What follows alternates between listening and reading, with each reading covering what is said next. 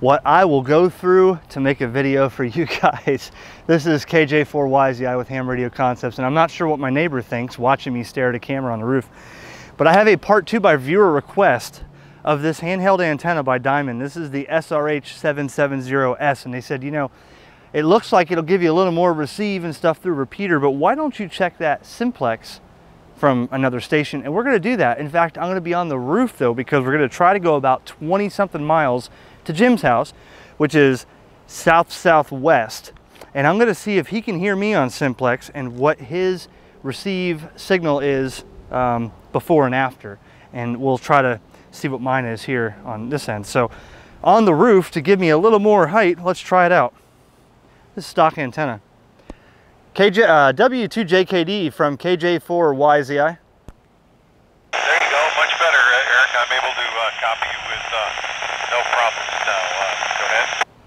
Okay, Jim, just to give you an idea, I am on my roof and there's a camera staring at me on the roof to do this video. Over. Well, I can't believe you're on your roof. Okay, well, I know you're on your handheld, I assume. Is that a 5-watt handheld? Go ahead. Roger, this is the Yaesu FT2D, the only handheld I really have anymore. You are an S4, and I'm hoping the mic picks up your audio. Do I have any signal down there in Vero? Over. Okay. Again, it's a marginal signal for me. It's not enough to move the S meter, but I'm hoping for your end of things that it's enough to give you a differentiation. When you think about it, I'm running 50 watts, you're running 5, and so in terms of dBs, let's see, that would be every 3 dBs is double the power, so that would be 3 dBs is 10 watts, 6 dBs is 20 watts, 9 dBs is 40 watts, so yeah, in basic terms, you're about broadcasting 10 dBs less than I am, so not surprised that you're not up against the peg with it. Go ahead. Okay, 10-4. Well, this is, we're going to switch right now, so stand by. I'm going to hold this position and switch to the Diamond here. Ready? Move your rig just a little bit. Let me see if I can get that Watch. clear. Go ahead. All right, we'll switch the antenna. Here we go. You were actually louder before. Try the other position. Okay, that's with the Diamond. Now you're in S6. Over. Oh, yeah, okay. All right. Now, I heard you really good that time. Is this the standard issue? This train. Antenna? Jim, would you believe this train, every time I start that camera, this train's got to come? Oh man, what a way to make a video. This is the Diamond here in the same exact position on the roof. You went up to, I think it was an S6 from an S4, and you said I'm a little bit better readable now, right? Oh yeah, you're much better readable, Eric. Actually, I have no problems with you, whereas with the standard issue antenna, you were so far in the mud. There is a little QRM on this frequency. We're on 146.53. Believe it or not, there is other activity on this frequency. So when you were on the standard issue, I was not able to. I knew you were there, and I could hear your carrier go on and off. But with this, with the Diamond antenna, I'm catching every word you say. Go ahead. Okay, well the only hash on my end is from a power line. Actually over here right behind me and in front of me there's a transformer, and I have so much noise it's on VHF also, and I am about 15 feet from the power lines right now on the roof, so that's where my noise is coming up from. But I know that you went from an S4 to an S6, and on your end you couldn't hear me hardly at all with the stock antenna, but now you're saying I'm at least readable. Any signal increase at all as far as the S units? Actually, no. You know, I don't know what the calibration is on the ICOM in terms of the standard issue LCD bar graph. But yeah, you're not ranking on the bar graph. But you know, I'd have to judge it in terms of what we used to call quieting.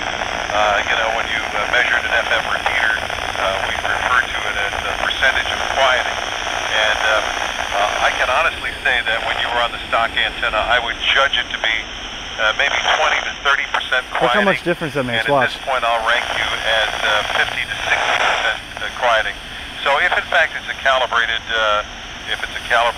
display, which it's not, I would say it was an increase of at least 3 dB, maybe more. Go ahead.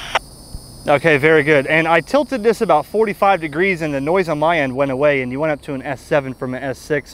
I'm wondering if that made any difference on your end. Yes, it decreased the noise. At this point, I put you 70, maybe 75% quieting. Yes, as you tilted the antenna horizontally, that's, of course, I have a vertical antenna up about 40 feet in the air, and I would say that you and I are probably line of sight, I'm guessing 25 miles apart. Do you think that's correct? That's what I said in the video, about 20 miles. So yeah, you're probably right, 25. I'm gonna hold this position and go right back to the stock antenna. Stand by. Okay, we'll stand by. Can't move too much if you want to get an accurate test, right?